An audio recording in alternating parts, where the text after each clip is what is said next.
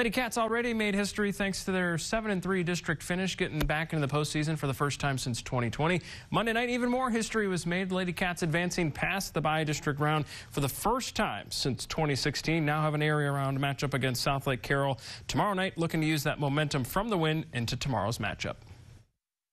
It was awesome, like just the energy, and like our fans were crazy, and the cheerleaders being there, that was a great help. But just playing like for each other, like you could really just tell how much heart both the teams had going back and forth, point for point. How hard we pushed ourselves really is displayed in us being the only team in our district to make it past first round, and I feel like that shows that we give as much as we can, and we don't really stop until we can't give anymore.